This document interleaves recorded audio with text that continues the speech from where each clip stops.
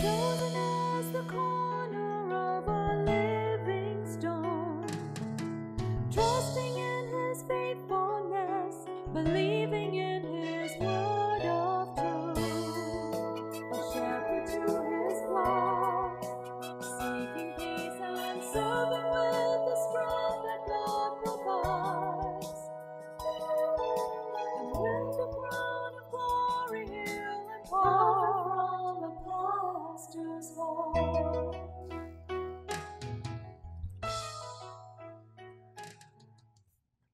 Hello and welcome to another edition of The Pastor's Heart. I can't wait to get into this week's topic and discussion. I'm just excited about it, but I can't wait. So excited about this, but I do want to remind you, always at the top of the program, we talk about the prayer line. The prayer request line is there for you 24/7. You can call and leave a prayer request message or a praise report. 478-474-3986 or prayer@WGNM.com.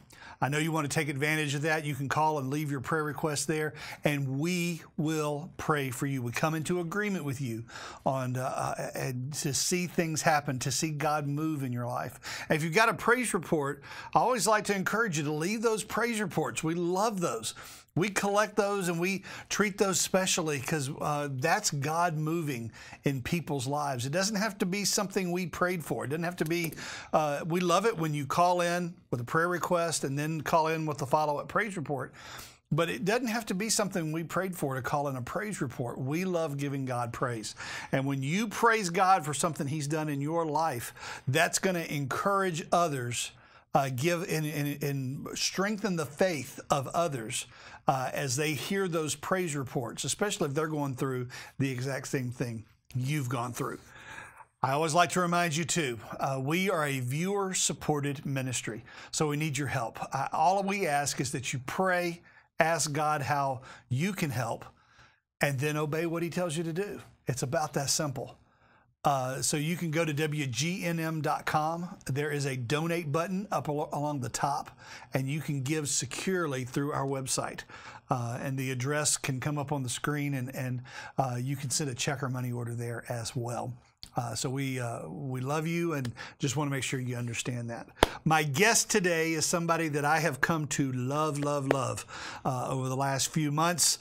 So excited to have Apostle Buddy Crum from the Life Center in Atlanta. So thank you for joining us today. Thank you for the opportunity, Rip. It's always good to be with you and the people here in this area. It's a pleasure. Thank you. I think we'll just have a good time today. I think we're going to too. We may irritate some people and we may educate some people. That's going to be kind of that could happen. Yeah, absolutely. Apostle Buddy Crum is one of the leaders and founders of the Life Center in Atlanta, Georgia. And normally we tend to focus on local ministries, but this week, we're going to talk with Apostle Buddy, not so much, although we are going to give you some information about the Life Center, but we're also going to be talking about true apostolic prophetic how would you say it? Well, I think you're headed in the right new direction. Revelation, and not really a new revelation, but people are restoration. I knew it was an R word.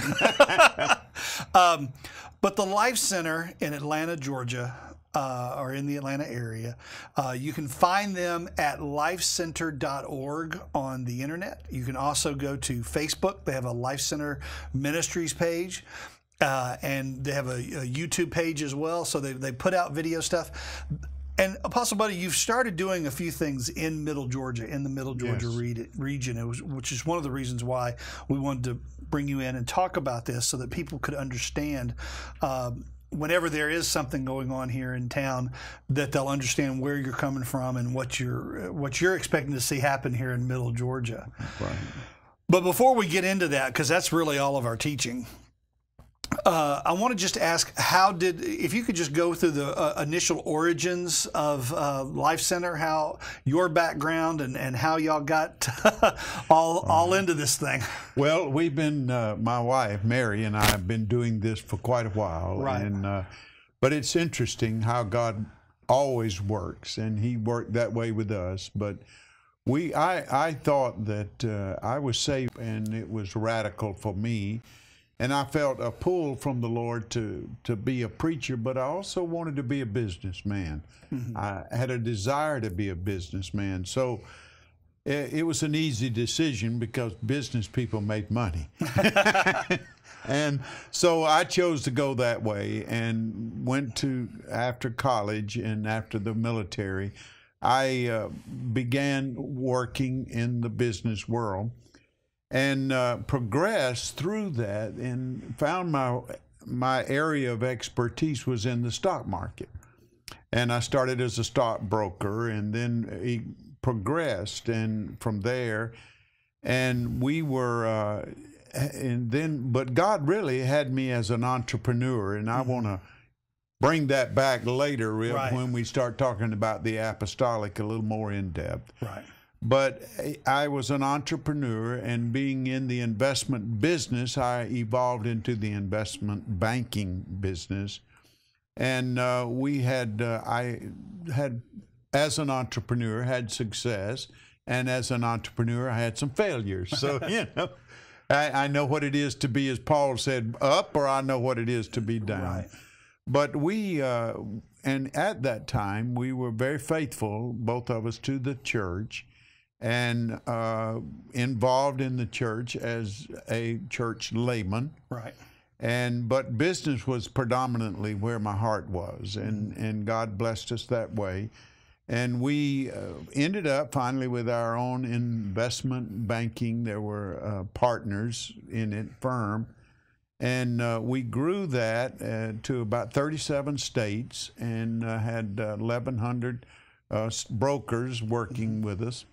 So at that point, I was at a place where I felt like that I was really on the right track.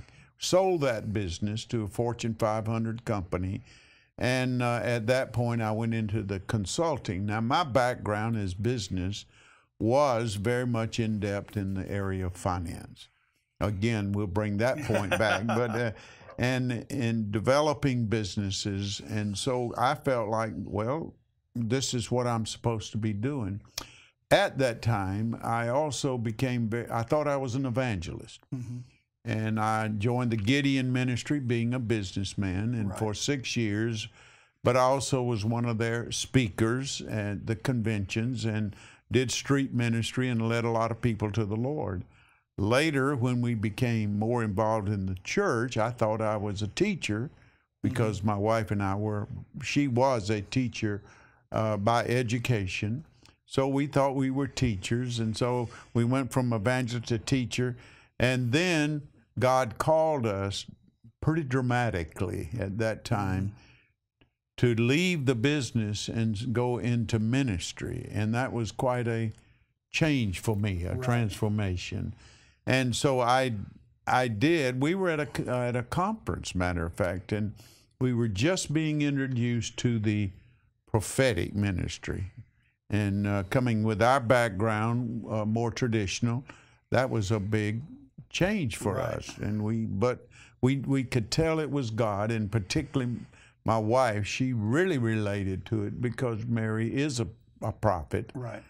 So God called us down, and He said, this day, or the bishop called us down and said, this day, you're to lay down your business and make a transition into ministry.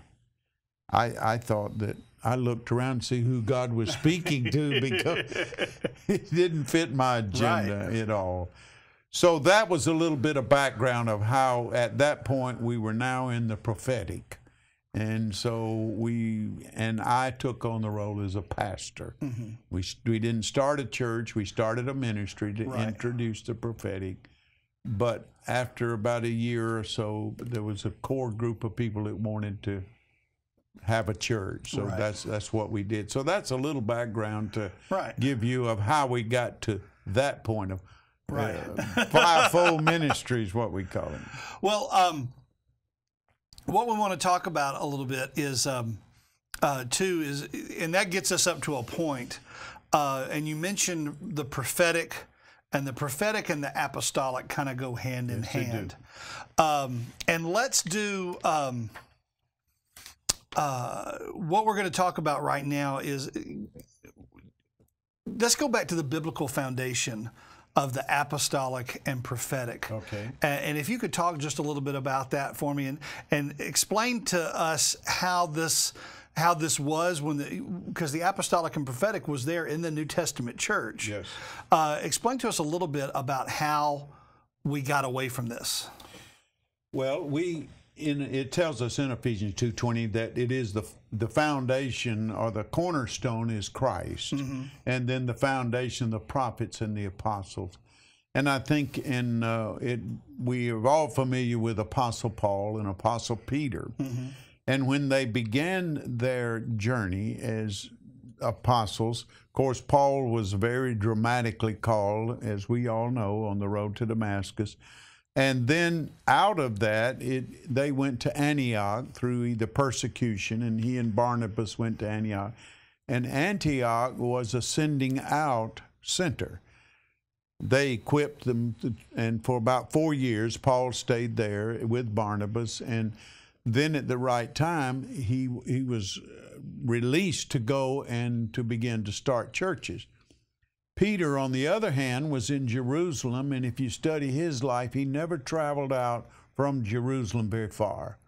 And so we already in the early stages had I won't call it contrast, but you had the traveling one, being Paul and Barnabas, who established churches, went into new areas, dealt not only with the miracles, but the resistance that they had, and there was a boldness about them and a very aggressive personality. We know Paul was very persistent. I've often thought that with his background as a Pharisee, he would have been perfect to send to the Jews. And he did go first to the Jews, as we know, then to the Gentiles. Right. But you see, Peter was more of a pastoral. Right. And in Jerusalem, he was there, and he enjoyed being a pastor. And then there was Paul, but as churches began being planted and pastors put in those churches, that became the model, was more of a Peter model than a sending out Paul model. Right. And so we shifted more to that model, which was a teaching model, and today the church is predominantly a teaching centers where pastors take care of the flock, but they teach. And so that was the foundation, and that's when we say restoration. God is bringing that back, that same original model, because it's time to make a change. The church needs to change. Right. And let's get into the way, like you said, right now it's a Peter model right now, where Yes. it's more teaching.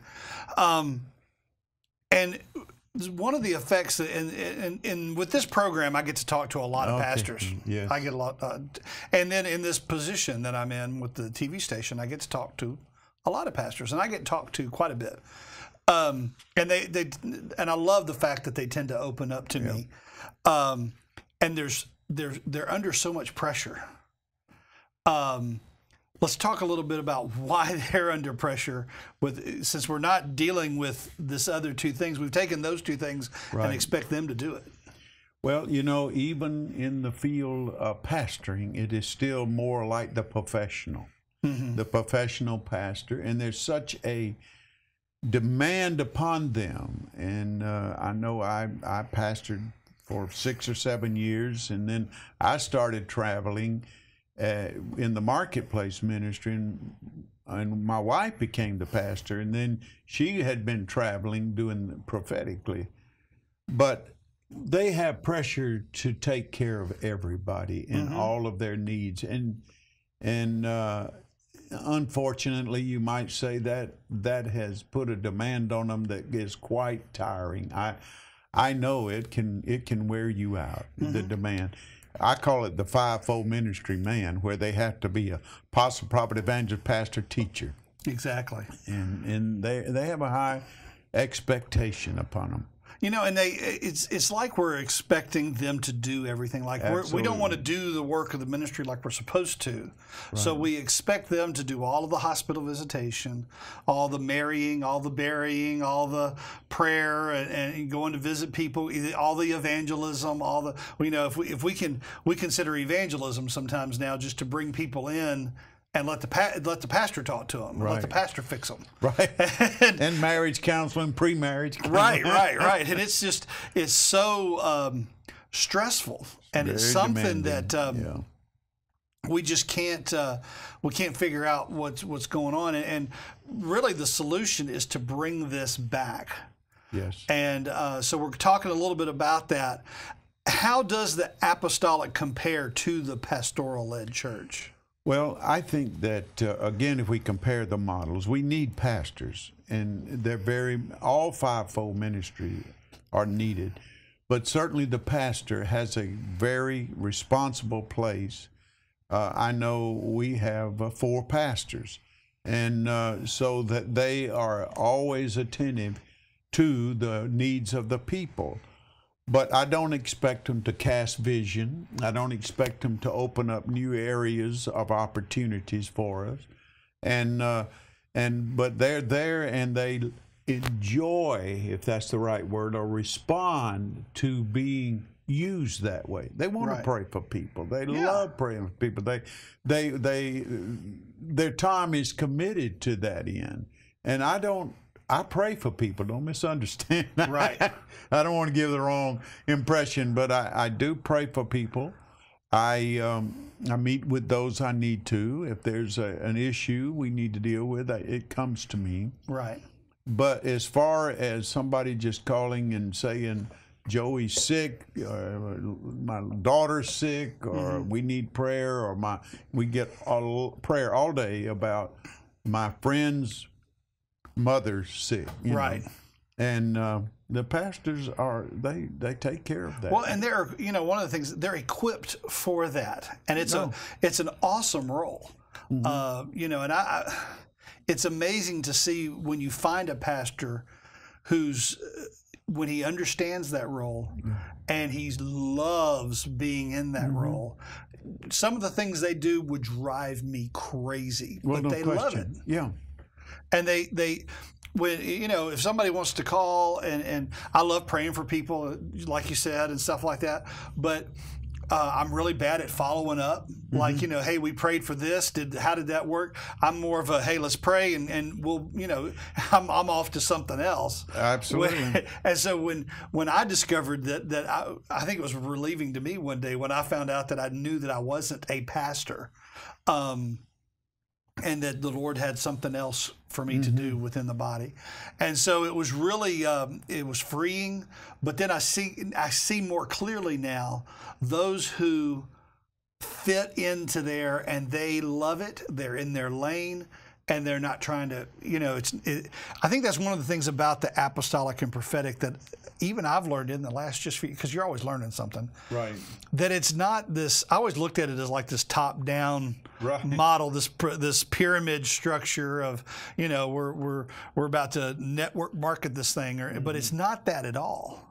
No, it is really the reason when I first took on the title of apostle, it was very uncomfortable because I knew that people would look at it the way you were describing it, and I didn't want that to be, but neither did I want them to put expectations on me, pastoral expectation, and be disappointed. Right. And if there was, we have it kind of, say it this way, some people will support you no matter what, and they will stay with you until the very end, whatever that end is. If it's, I've had pastors that would literally go to people's home, watch TV with them when they couldn't get out of their homes, just to give them spend time with them. Right.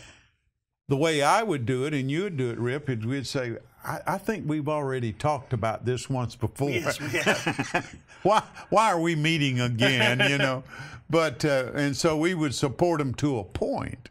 Right. And that's the personality of it, Right. an apostolic personality. It's not a short attention span. It's to the point. It's a focus. Right. Why are we doing this? What's the purpose Right. for what we're doing it? And it's very difficult for either a pastor to try to be apostolic or an apostle to try to be a pastor all the time. And that's where some of this pressure you were talking about. Well, and we're beginning to lay the foundations here because here in Middle Georgia, we have, I believe, this is one of the solutions. A lot of people talk about Macon being very, there's a church on every corner. Yes.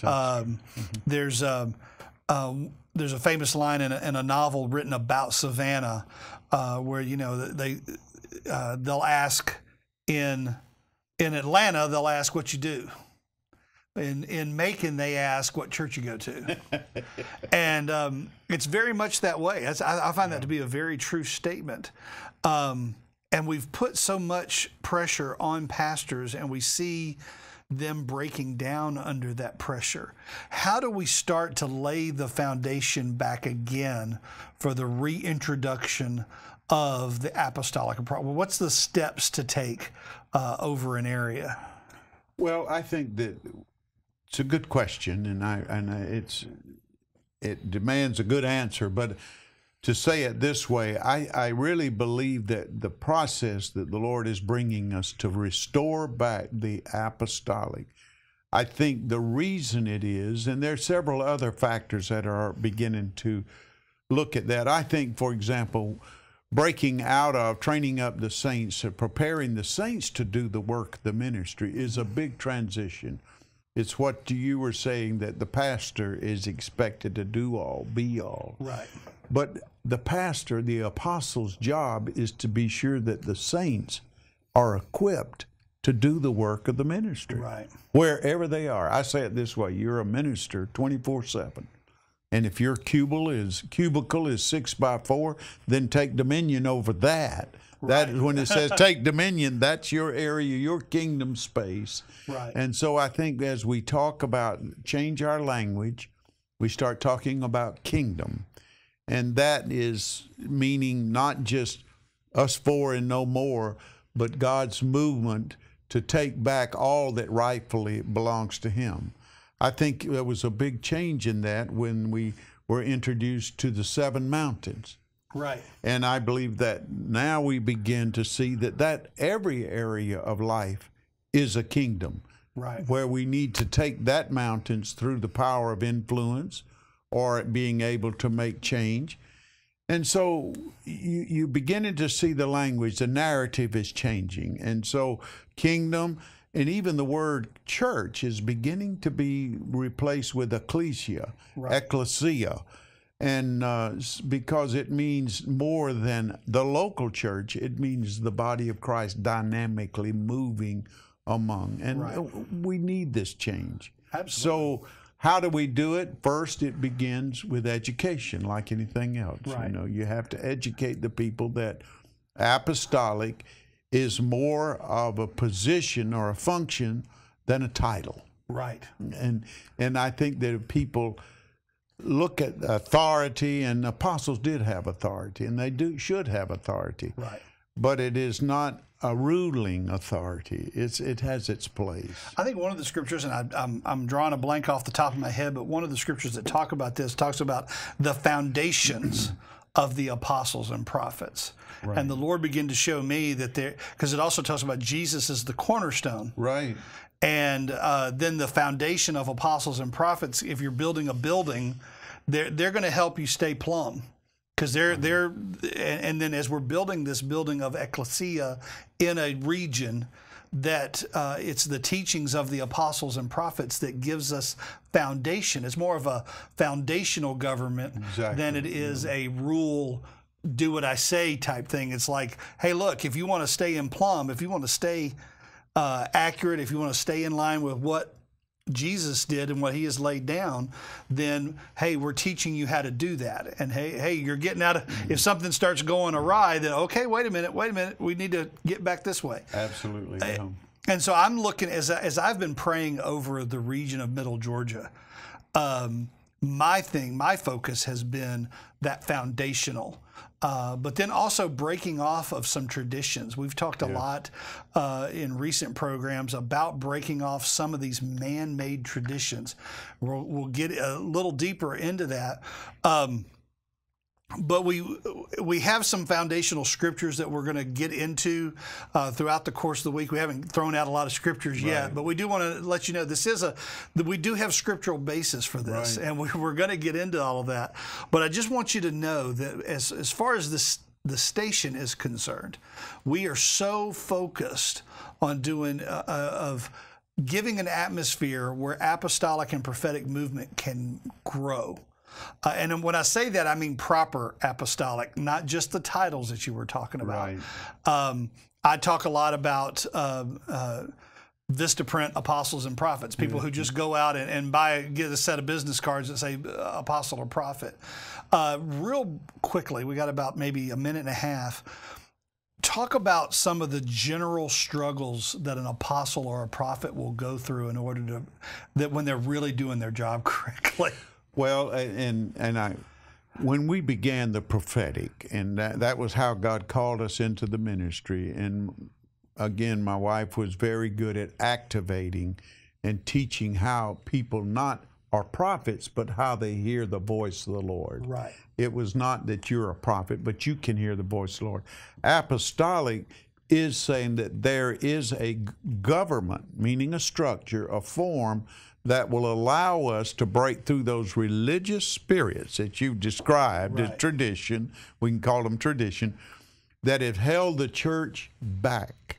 We'll later on talk about how little influence the church has, but at one time it was the most influential area, and it's lost that. And it's because we have clustered into our local churches and become more and more comfortable with that. Well, and I think that's probably where the enemy has succeeded the most, is getting us, especially if we can get into our little cluster and we can then talk bad about the other cluster. That's right. And how they don't match up to what we say. Makes us feel better. I know. We set up all the rules and say we do A, B, C, D, and E. Well, they don't do D. Right. And so they must be wrong. Must be. They have to be wrong. Now they've got A through E except for D, and then they go on to some of the other letters, and they do stuff that we don't do. So they've got to be wrong. Yeah. And I think the finger pointing thing really I want to snatch some fingers off. That's about all the time we've got for today, and we're opening up a can of worms here. I just can't wait. That's all the time we've got for today. We're going to be talking with Apostle Buddy all week long about this, and we're going to be opening this up and explaining it to you. And I'm hoping some pastors are watching, because we love pastors here, but we want to make sure that you're in that proper role. We'll see you next time.